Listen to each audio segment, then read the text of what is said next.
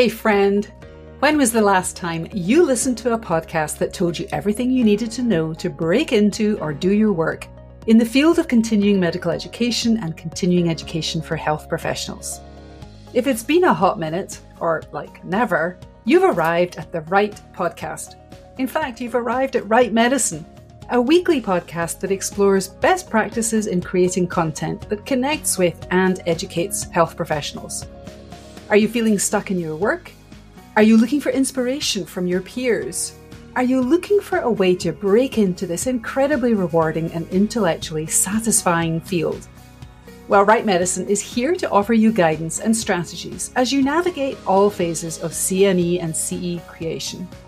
Every Wednesday, join me, Alex Howson, a medical writer specialising in CME and CE content creation, as I host thoughtful, provocative and rich conversations with guests about adult learning, content creation techniques, effective formats in CME and CE, and trends in healthcare that influence the type of content we create. Right Medicine is here to motivate you to learn and grow as a CME and CE professional, wherever you are in the content creation process. If your work involves planning, designing, creating, delivering, or evaluating education for health professionals, this podcast is for you.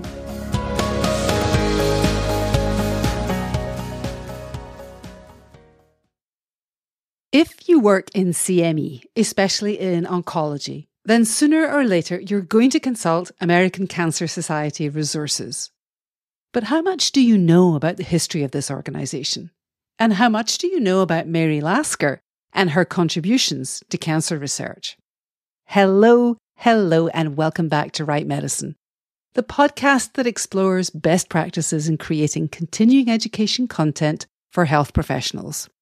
I'm your host, Alex Howson, and in today's episode, we explore a story that shaped the field of medicine and cancer research in particular. My guest is Judy Pearson, an author, cancer survivor, and catalyst for change herself, who shares her extensive research on Mary Lasker, a woman whose name might not be widely known, but whose impact on cancer research and treatment is immeasurable. We explore how Mary's partnership with her husband Albert Lasker played a pivotal role in transforming the American Society for the Control of Cancer into what is now known as the American Cancer Society. Mary believed in the power of research and was determined to use her life, her money, and her social connections to make a difference, and was dedicated to education, civic mindedness, and relentlessly pursuing change. So grab your pens and notebooks as Judy Pearson takes us on a journey here on Right Medicine through the extraordinary life of Mary Lasker, a fascinating woman who rewrote the world of medicine. Welcome, Judy. Thank you so much for having me. I'm really excited. Well, I appreciate that you took time to be on the Right Medicine podcast, because I know you have a lot going on at the moment, and I know that you are talking to lots of different podcasts and other outlets about your most recent book. So let's start off our conversation today just by talking a little bit about who you are and what you do. I started writing about the age of 12, sitting in a tree in my parents' backyard. It was, all that preteen angst you need to get out. And all these many decades later, it's absolutely my favorite thing to do. I had thought about becoming, I was in my original life right out of cancer. I was a French teacher. Then I went into advertising and marketing, but I started writing for publication about 20 years ago. And I guess by default of being a cancer survivor, have sort of landed in this realm of the heroes and heroines in the history of cancer and cancer treatment and health in general, actually, because I think, judging from my last book in particular, where it was the biography of the cancer survivorship movement, I spoke to a lot of oncology groups and oncology nurses, and they had never heard of the cancer survivorship movement and a lot of the people and organizations I was speaking about. So I thought, wow, okay, this is my niche. Oh, that's really interesting. And, cancer survivorship has really increased over the last decade, maybe 15 years or so. It's kind of interesting it seems like there's a little bit more discussion and awareness of survivorship now. And certainly that's being factored into the management of patients, the care of patients who are being treated for cancer. Does that reflect your experience? Are you seeing that in the work that you're doing? It's the notion that cancer doesn't end when treatment does. In the very best of worlds, which is what I think I have, I am reminded every day I had breast cancer and a mastectomy. So, every time I change clothes, I know I had cancer. And my drugs, for which I'm very grateful because they saved my life. The one in particular was a platinum-based drug that is known to bother joints and cause neuropathy. And in my case, the pain settled in my ankles and feet. And so that's why I live in the Southwest and I love the beach in Florida, because I just need and crave the heat because of the neuropathy. So those things, your hair grows back, you fill back out after the chemotherapy, but no one recognizes what fallout there really is. And for some, it's far greater, with myriad branches of psychosocial and physical issues. So let's talk about your most recent book. Your last book was on survivorship. This book is on somebody who really supported research into cancer. And I was thinking when you were talking, I'm sure you've read Siddhartha Mukherjee's book, Emperor of All Maladies. And I was trying to think earlier, and I couldn't find my copy of the book, whether he actually talks about Mary Lasker, because he does. She is the subject of your most recent book. So tell us who Mary Lasker was and why you were particularly interested in her. She makes an appearance in the first chapter of my last book. So as I was writing this current one, Crusade to Heal America, I realized that I feel like a little bit like George Lucas. This is really the prequel to the last book. Interesting. So I was intrigued by, and I too read Emperor of All Maladies shortly after it came out. And her name really didn't resonate with me until I did the little bit of research for the previous book. She was a most amazing, multifaceted woman, far ahead of her time, because her parents were far ahead of their time in terms of her mother in particular, who was an Irish immigrant, arrived in the late 1800s from the same town that the Titanic left from before it hit its ill-fated end. And Sarah, Mary's mother, believed in the importance of education for women and insisted that both Mary and her sister be educated.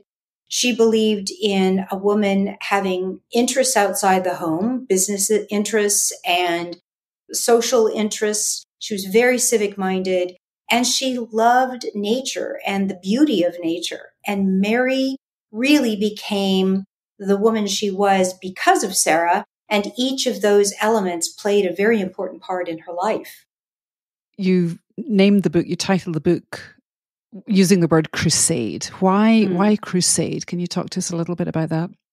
Of course. So the first time Mary became aware, I guess you'd say, and I have to back up for just a second and tell you that Mary did an oral history over 3 decades worth for Columbia University in New York. And they, thankfully, transcribed it all. It wasn't perfect. And sometimes I'd find missing pages and let them know, and then they'd find the pages for me. But it's about 1,200 pages. And although I had heard her voice, the vocal part of it is not online. So reading that and reading her thoughts in all elements of her life, all facets of her life, was really a fabulous insight. So she recalls this time that Sarah, her mother, took her to visit the family laundress, and they lived in a little town in Wisconsin. Her father was a very successful banker, so they had people who did things for them. And as they were going to visit the laundress, Mary was about 5. Her mother said to her, "Now, Mrs. Belter has had cancer and has had her breast removed." And Mary said, and this is Mary's recollection, "You mean cut off?" And Mrs. Woodard said, yes, she had surgery and had her breast cut off. And Mary said she arrived at this woman's house. She was lying on this low cot surrounded by these pitiful looking children. And Mary just could not believe the scenario, the fact that she'd had this surgery. I'm not sure whether her mind even went to, will this woman live? Mm-hmm. And the chances were probably not, because only about 1 in 4 people survived cancer until the middle of the 20th century. And so it really resonated with her. And then she became ill with the Spanish flu. It was called the influenza pandemic of 1918. And she decided, lying in the infirmary in college, that if she was ever in a position to do something to help the suffering, to cure illnesses, she would do it. And she made good on it. And while she was interested in cancer and mental health, it wasn't until she married the fabulous Albert Lasker, her husband, that she really then had the means to do something as well. And the two of them just began this crusade, was the only way to describe it, changing the way cancer is researched and the way we look at it. So I definitely want to dig into that a little bit. She does sound like a very forthright woman. Absolutely. She was a boss babe, I keep telling people. The picture on the cover of the book, it says it all. Well, yeah, no, I get that. There's been some fallout from the whole kind of boss babe concept, but so we'll put that to one side for the moment. All right. But I was also struck when you talked about the Spanish flu that I wonder if you've read Emma Donohue's book. Oh gosh, I forget the title. I'll try and remember it, but it's about the Spanish flu, and it's from the perspective of a nurse working in an infirmary in Dublin. Oh, and wow. It's beautiful. It's a really, she wrote it at the beginning of the pandemic. I think it was published last year, but I would highly recommend it. Just kind of bringing that Irish experience and Spanish flu together.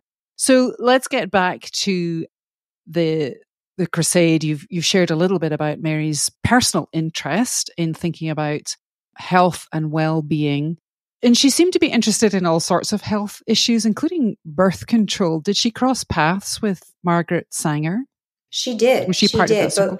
Both of them were New Yorkers, and Mary was a prodigious reader, became even more so down the road, but, consumed newspapers as everybody did at that time, and went to hear Margaret speak, and they actually became friends. And Margaret's story is very interesting. There are many facets to it and actually the organization, which at the time was called the Birth Control Federation of America, and became later, because of Albert Lasker, Planned Parenthood. But there were directions that organization went that were not quite what Margaret had planned. But in the beginning, there was no birth control. It was illegal. You couldn't say the words in the newspaper. And Mary just thought that was unconscionable because women were trying to self-abort. And Margaret had gone to so many homes, she too was a nurse, where women were bleeding out. And so Mary was fascinated by this. And then mental health, but also in addition to a mental health organization that she belonged to, there was also the mental hygiene movement at the time, where they believed that they could do things early on in a person's life that could maybe put off, completely eradicate, or at least assuage mental illnesses. So absolutely, she was fascinated by health. So what did Mary and Albert Lasker actually do? What was the shape of their crusade? What were they interested in? What kind of agenda were they pushing?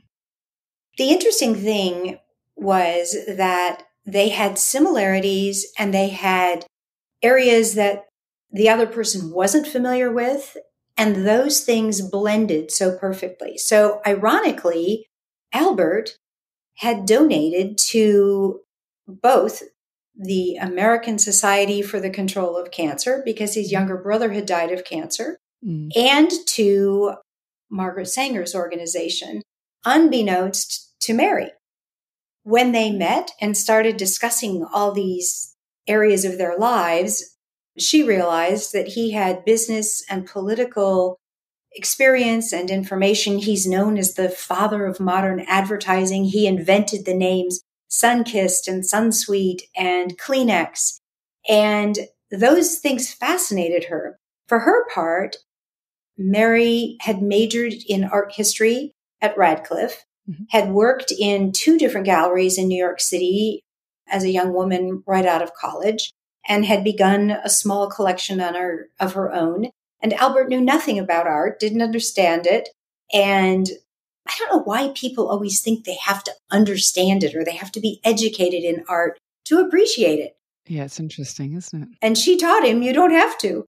And then she was also very good at bringing people together, putting people in the right place at the right time who could benefit one another. And so they collectively used their skills and their interests after they married to further this health crusade that was a passion for both of them.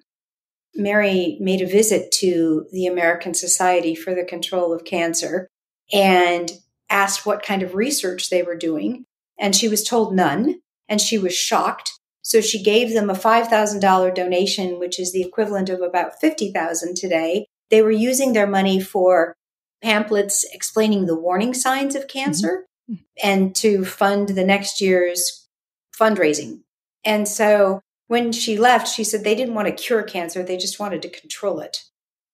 So I kind of lost my train of thought there because you were talking about so many different things that are, potentially interesting to follow there. But I think one of the things that's interesting to me is the focus on research.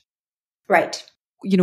What drove that? Because I think we're talking about a period in time when research wasn't well funded. It wasn't institutionalized and organized in the way it is now. Why did she think research was going to be helpful? And how did she think research was going to be helpful?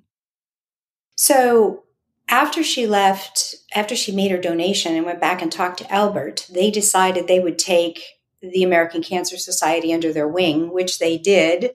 They revamped it, and Albert, with his business acumen, renamed it the American Cancer Society. So finding that there was no research there, they went to the Roosevelt Institute, now Roosevelt University, and heard the same thing, that no research is being done on cancer. And when they asked why, the executive director said, because there aren't any ideas to research. And this was sort of a chicken or the egg thing. If you're not researching because there's no ideas and you're not going to start until there are ideas, where are the ideas going to come from if you don't start researching?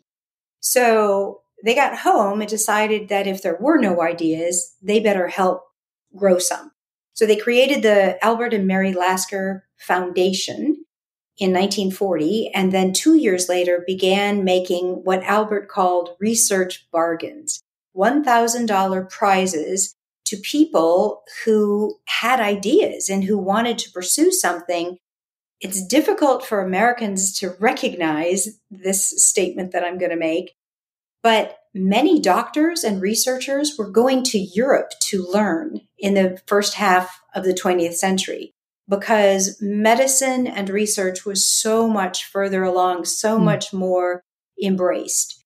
And so the Laskers just decided that wasn't going to do it all. And as an aside, the Lasker Foundation is still very much in existence. And in fact, I'm going to their annual luncheon the end of September to see them present this year's awards, which are now $250,000. Wow. They're known as the American Nobels. So they just realized that the idea that disease, cancer and heart disease, which was responsible for 75% of the deaths in America at that time, it was ridiculous just to throw up your hands and say it's God's will. There must be someone who could make changes in that area. So they were pragmatists. Very much. Yeah. It's interesting. I did see that isn't this the 75th anniversary of the Lasker Foundation? That was actually a couple of years ago. So let's see, 1940. Okay, so but they've been around for a very long time. And the prizes were since 1942. So they funded, or Mary Lasker funded research. She brought people together. What would she have said was her top 3 achievements? Well, I had a picture of her sitting on my desk the whole time I was writing. And I just would look at her and say, I know you're not going to like this. She was very happy being the catalytic agent. Mm-hmm. She called herself in the background, making things happen. And she did say that after her death, her oral history could be released. And then she'd also said at one point in time, my life might even make a good book. And I kind of chuckled at that because I said to her, oh, yes, it does. So I think the first step would have been she always gave credit to Albert. So the name change of the American Cancer Society and bringing cancer out of the closet. Mm-hmm. It couldn't be mentioned. It had never been mentioned on the airwaves. And because of Albert's advertising connections and the amount of airtime that he purchased for advertising, he persuaded the network that carried Fibber McGee and Molly to let Molly and McGee do a little skit at the end of one of the shows talking about cancer and donating to the new American Cancer Society. So that was huge. He also insisted that she understand the money she was seeking for research needed to come from something greater than just personal donations, whether it be small ones or those of the level that they could afford. Mm-hmm. So he taught her that the greatest source of funding was the government because he'd worked on the shipping board early in the 20th century. So learning how to navigate the halls of Congress, learning how to lobby, the biggest lesson was that just because Congress approves something doesn't mean there's money. Once it's approved, then it goes through the appropriation process, and that's where the money comes from. So that was probably the first greatest lesson and achievement, and just getting people to start thinking about research, medical research. Because listen, disease, as we all know, it's not a Republican or a Democratic issue. Mm-hmm. Everyone has a frail body that can get disease. So she learned how to bring, which is difficult to imagine in these days, the Republicans and the Democrats together to get this done. Then I think probably her second greatest accomplishment was the notion that we think out of the box in terms of this research. So she said to President Johnson, because she was friends with the Kennedys, friends with the Johnsons, mm-hmm. friends with the Roosevelts, and she said to him, we're working on a moonshot because this was before we landed on the moon. Why don't we think about a moonshot for inner space rather than outer space? And that moonshot would be for cancer. So she originated the phrase, a moonshot for cancer. Yeah. Mm-hmm. And she was really thinking what needed to happen was a NASA type organization, which was completely independent of the National Science Foundation and the Department of Aeronautics and the Air Force, completely independent, whose sole focus, so the bureaucracy was cut, sole focus was on outer space. And she wanted the same thing for cancer, because by this time, by the 1960s, the National Cancer Institute was so bogged down in bureaucracy. And she just really felt it either needed to be removed from NIH or there needed to be a completely separate organization. That didn't happen.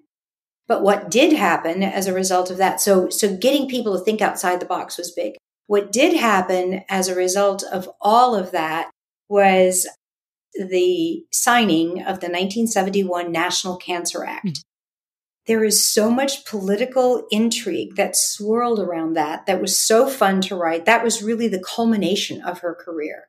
President Nixon had many perceived enemies. He was very paranoid. He was already worried about the 1972 election and having to run against another Kennedy. Senator Ted Kennedy just wanted redemption. He wanted Chappaquiddick behind him. He needed something that could get his name away from the scandal. And Mary, on her crusade to heal America and wanting to cure cancer, realized that those two giants of government needed to come together in the name of her crusade. And the $1.8 billion that signing sent into medical research, that changed the future for survivors forever after that. That is so interesting. Thinking about out-the-box thinking, as you were writing the book, did you start to think about out-of-the-box thinking that we need to be doing now to, pursue Mary's agenda? I think I did. And quite honestly, she did as well. She had another great idea that I'll talk about in a minute. But we've gotten much better in the cancer world, and that's the world with which I'm most familiar, in doing things that even a decade ago, when I was diagnosed, were fantasy. Immunotherapy, teaching the body's immune system to go after cancer cells, like a little Pac-Man game. That's just crazy, but it works. And it's just, I have friends who are living proof. It's just fascinating how those kinds of things are possible. Isaac Asimov, who I'm sure you're familiar with, the scientific writer and author and scientist, said that the most exciting words in science are not eureka, but, that's interesting. And that's exactly true. Finding these little mistakes, stumbling forward. Our country is very good at doing that militarily, and it's really how we turned the tide of World War II. But we're now getting really good at doing it on a medical scale as well, and a research scale as well. Yeah, immunotherapy is an interesting example. Obviously, it's been a clinical game changer over the last, I think 2012 was the first approval for Yervoy, the first cancer immunotherapy drug. But James Allison had a really challenging path to get his work recognized. And of course, he is the kind of created the foundation for thinking about the power of immunotherapy as an anti-cancer approach. What about your writing process itself? You've mentioned a couple of times you had a lot of fun writing this book, and you have access to Mary's oral history. And oral history itself is kind of a dying art. It is. Yeah, it was very popular at the beginning of the 20th century, I think well into the 1950s. Certainly in Europe, I can't speak for the US. So that's kind of interesting on its own. Can you describe a little bit about your writing process and how you approach your research? Sure. And happily, there are a number of organizations that are still doing oral histories today. So some are university affiliated, some are organization affiliated. So I'm really glad for that. That's a really good thing. It's a fantastic resource. Yes, absolutely. So I'm a very disciplined writer. I go into my office at 9:00 in the morning and I work until the dog comes in and says it's time for dinner. And so then I close up shop. But it is not unknown for me to jump up in the middle of the night and tell my husband I'll be right back. And then an hour later, he'll find me writing away because I have a thought. Never trust your memory in the middle of the night. You will never remember. I hear you there. I used to just simply keep paper and pencil next to my bed. And one morning I woke up and there was a note that said refrigerator. And I have no idea to this day what that meant. So now I get out of bed. But for me, the outlining process is important. And I did that. My first two books were actually novels that are not published, but I outlined those. I guess it's my nature. I'm very organized. And there's a wonderful writing program that was primarily created for fiction writers, but I've made it work for me as well. And it makes it a little bit easier because you can open so many things from one application as opposed to going to your Word document and your spreadsheet and your this and your that. And I start a book by doing about 3 or 4 months worth of research, sort of outlining where I see it going. Nonfiction books and biographies like mine are sold to publishers by proposal. So you have to know enough about your prospect or about your topic to make that proposal, even if you're going back to the same publisher. And Mayo Clinic Press is a wonderful partner, and they've picked up my next book as well. That's great. It is. It really is. So that's a little bit easier. But I do about 4 months worth of research. I'll tell you, I actually do present to writers' workshops a presentation called Confessions of a Research Junkie, which I am. But I believe with all my heart that research, really good research, can improve any writing, whether all you're doing is some kind of business letter or you're writing a book or somewhere in between. So I subscribe to a newspaper database that was created for genealogy research, but it works fantastically for me. And it's hundreds of thousands of English language newspapers back to the 1500s. Oh, wow. I can access newspapers of the period that I'm writing in, not only to research my subject, but I want to know maybe what the weather was on a particular day, what movies were being shown, what was the price of a pound of coffee, what did they think about a particular item in the news or something in government. And so I really rely heavily on that for lots of color, both in the proposal process and in the outlining. And then, it's like following the yellow brick road. The only way to begin is to begin. One of the things so I'm wondering if you can share the name of the outlining platform, first of all. Absolutely. I didn't know if I could do that or not.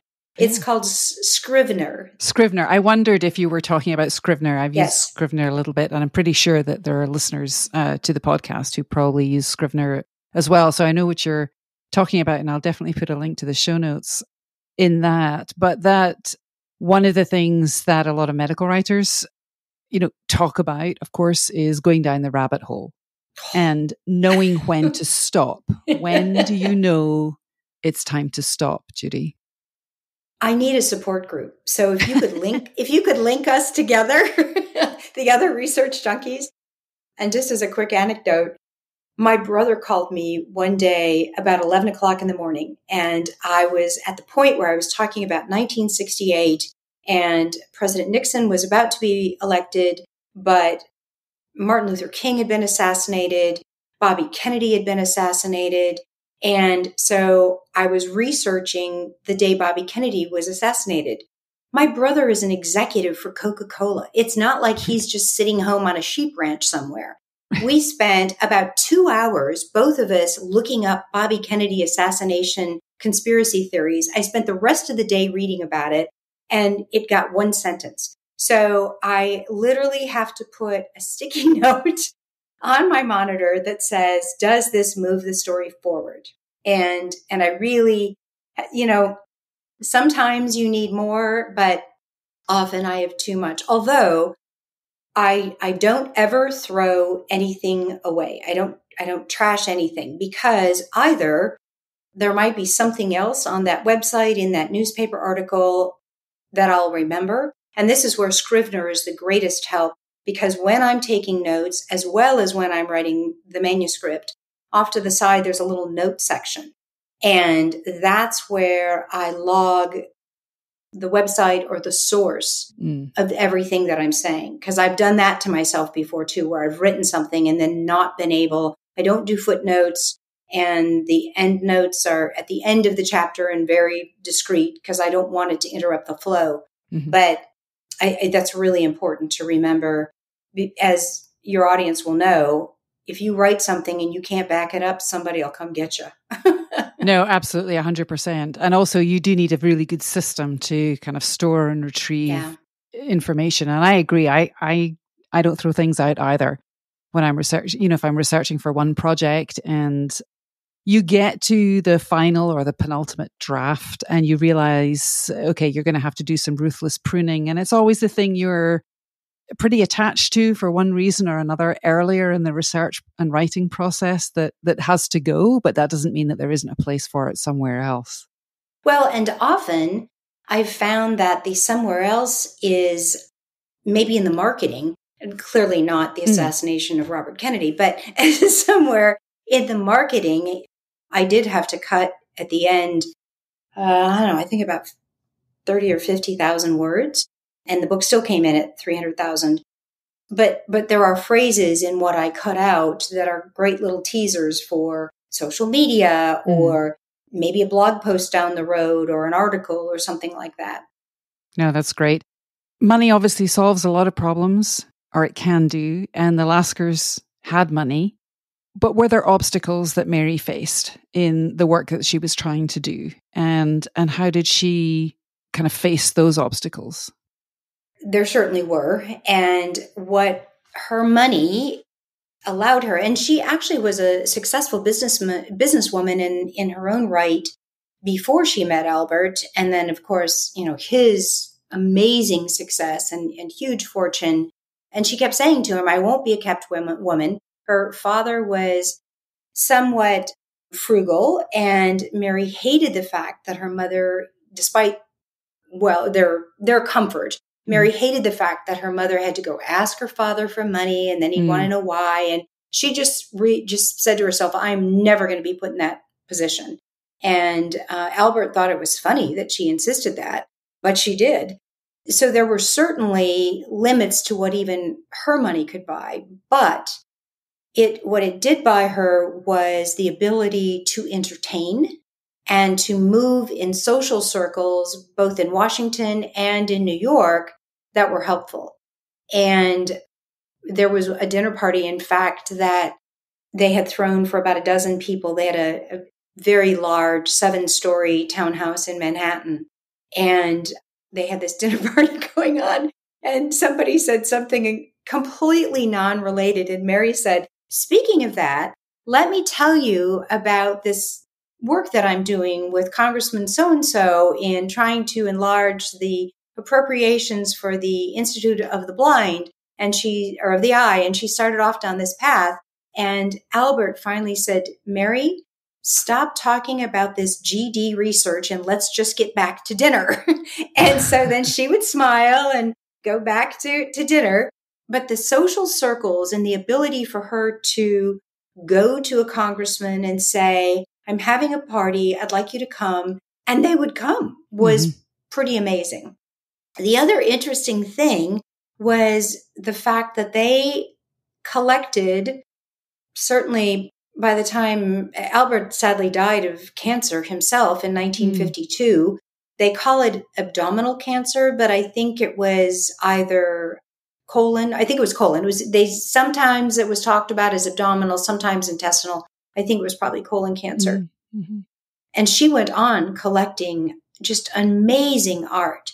Well, there were times when the foundation was falling short of funds, and she sold pieces of art to keep the foundation alive. And we're talking original Renoirs and Manets and Degas and Picasso and Dali's.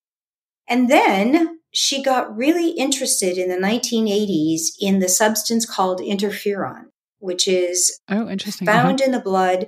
It's extremely difficult to procure, lots of steps to get just a tiny bit. And the research for that was actually being done in Scandinavia, in Finland. And she sent a doctor who's still alive that I was able to interview, and her friend she had a couple of gal pals who were really interested in this whole medical research arena.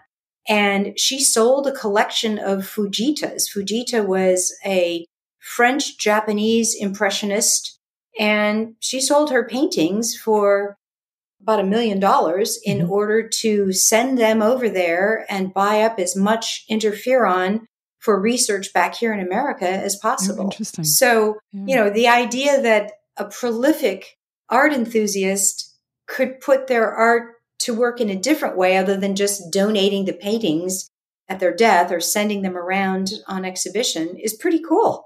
That is very cool. I'm also thinking that she must have been painted herself. Only once. And do you know where that painting, who painted her? Dali painted her. And the painting, he did some, he's known for like the dripping clock and that kind of thing. Oh, but he actually, that's right. But he actually did a number of impressionistic paintings that aren't nearly as difficult to discern. And so it is a beautiful piece hanging in the Lasker Foundation office, in New York, but it is also, I found it in one of the magazine articles that I used as part of my research. It was in, I think it was McCall's magazine used that as the lead in to their article. Oh, that's really beautiful. Mm-hmm. Mary loved the color blue, which is, I looked up the meaning of blue, and it's very much related to health and well-being. So it was perfect. She had very beautiful Irish blue eyes. And so she wore all shades of blue. So she was wearing blue in this painting as well. But the reason for blue was that it made it very easy to accessorize when she traveled. So if everything she wore was blue, she knew what jewelry went with it, what scarves went with it, what shoes went with it, made it much simpler. So a forthright woman who's also deliberate and intentional and pretty disciplined too, it sounds like. Absolutely. And so final question for you, Judy. What do you think is the most important lesson from Mary's life? And how can we kind of use that to think about what we should be doing in medical research today? I refer back to this quote all the time, and it wasn't until I wrote this book that I realized it's the quote that's driven all my writing, and that's from the cultural anthropologist Margaret Mead, who said, never doubt that a small group of thoughtful, concerned citizens can change the world. Indeed, it's the only thing that ever has. And I think that is absolutely true. An individual may not have the connections and the money that Mary Lasker did, but that's no reason to not try to change the world, even in a small way. And you'll be shocked to learn what catches fire and how things can grow from your little inspired work that you learned from somewhere else. Judy Pearson, author, cancer survivor, and something of a catalytic agent herself. Thank you so much for sharing your wisdom and insights with listeners of Right Medicine.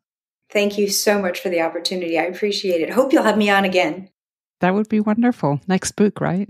You bet.